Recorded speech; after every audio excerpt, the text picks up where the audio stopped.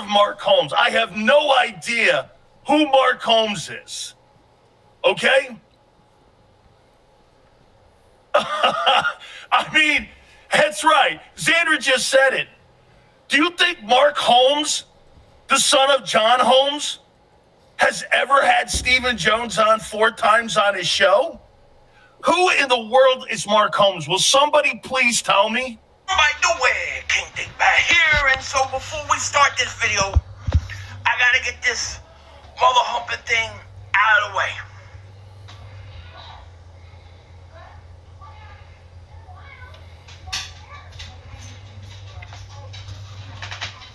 Mark Holmes is my dad. What's up, good people? Mark Holmes here, of course, with my buddy Cowboy Joe Boo. And as always, I want to say thank you all for watching, commenting, subscribing, and being part of the Joe Boo Sports Report. Without you guys, as well as you ladies, you know that this literally does not work.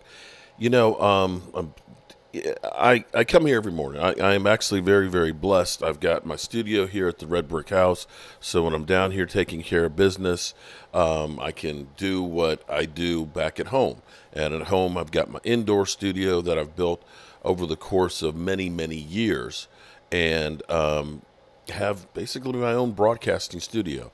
Now, again, I am not a journalist. I did not go to school for journalism.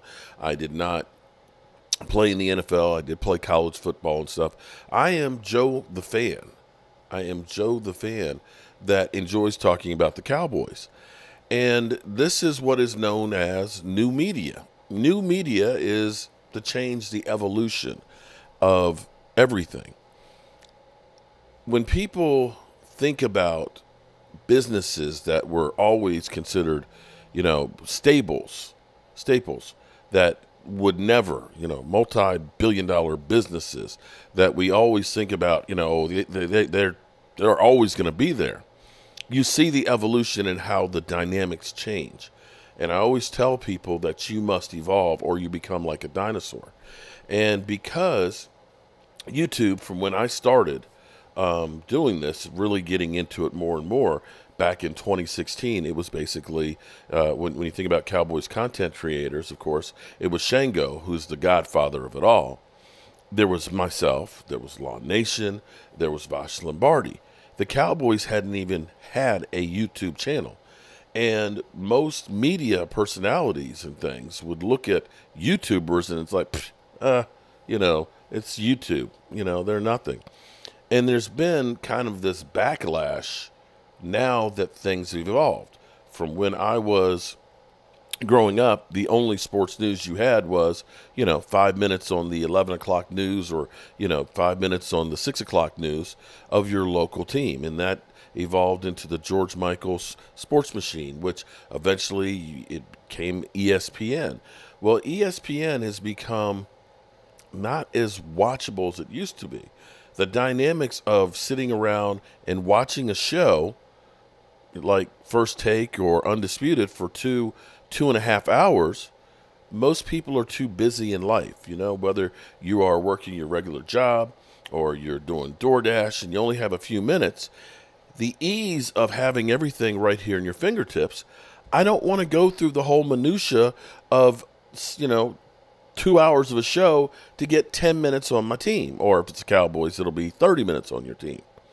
So the market has changed, especially now that you have TikTok and YouTube Shorts and Instagram, where everybody is just like swipe, swipe, swipe, swipe. They want their stuff right now. They also want to be catered to exactly what they're looking for. I don't care about the Jets. I don't care about the Giants. I just want my Cowboy stuff. And you want to get more micro-targeted to the personality that you can make a connection with.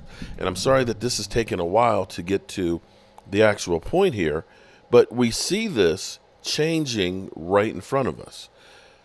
Right now, if you watch NFL Network, you know, I actually watch, like sometimes when I'm up here working and things, I'll have the TV on, more of background noise and things of the shows. And NFL Network studios, which were doing the morning show, were in New York. They're moving to California Don't know if that is a cost-saving move to kind of consolidate or not. But the market has changed. And the NFL Network has just announced that they're parting ways with Andrew Siciliano, who, has been, a standard bearer of NFL news forever, along with Melissia Stark, James Palmer, and Will Selva. These are the big names that they have. Of course, they're going to be the lion's share of the cost and things. And we've seen for years ESPN bleeding, getting rid of the talent that they have and bringing in lesser people. This is literally, if you want me to equate it, think about how you had Border Books and all the bookstores that were there. Think about when you used to have Earl's and Blockbuster Video, and then it went from VHS tapes to DVDs to then Netflix. Netflix got you, Netflix and chill. Now, the scary part is this.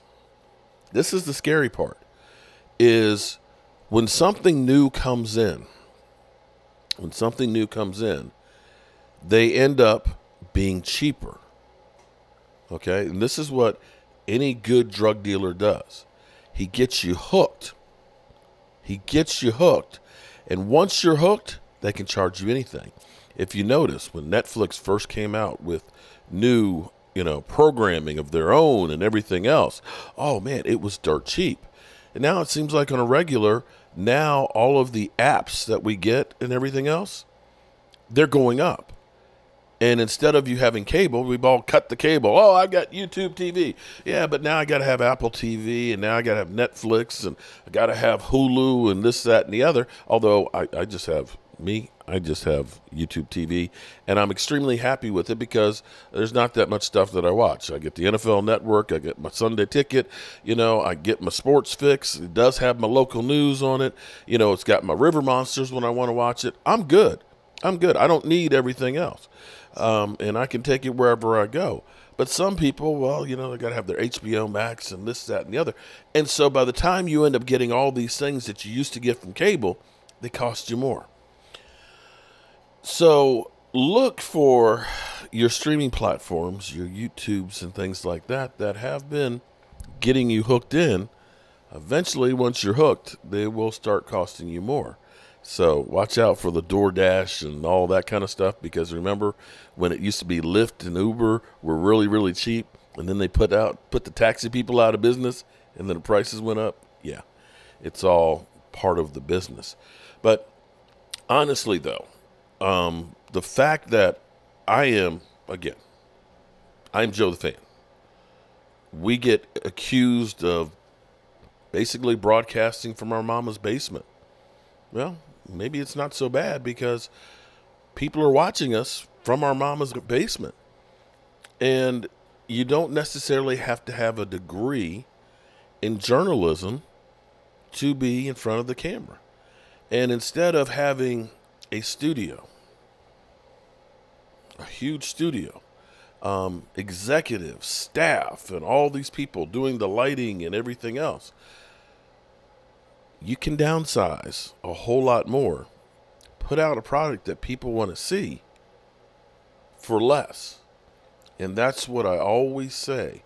If you do not evolve, if you do not change, you get to be boring and monotonous, and people figure out how to do what you do cheaper and better. And that's the evolution. So constantly, if you take anything else away from here, anything else, understand that you may be doing great with exactly what you're doing. It may have made you famous. But guess what? If you don't go to the next step, the next level, the evolution of it, you're going to be old school. You're going to be a landline telephone or an AOL account. Oh, wait, I still have an AOL account. All right, good people. I got to get up on the road and do some work and things. And tonight we'll be on Cowboys Cave. And I appreciate you guys being part of new media, which is evolving and changing what we all do.